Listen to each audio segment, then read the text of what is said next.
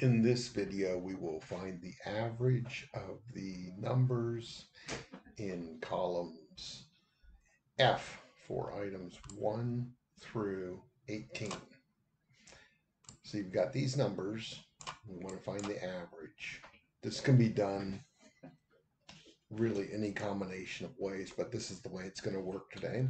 Equals average,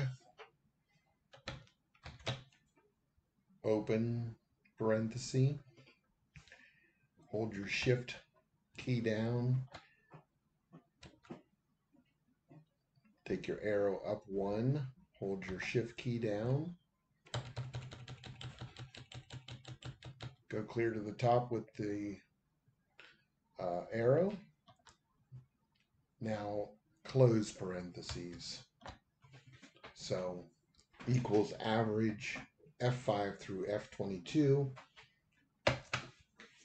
There's your average of those numbers.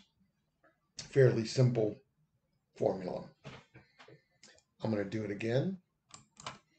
I'm erasing it. Type in E equals. Type in equals. The word average. And you can see it populates down here for you. Open parentheses. Use your arrow key to go up 1. Hold your shift key down. Go clear to the top. Take your, and now do close parenthesis. And you've got it. Thanks.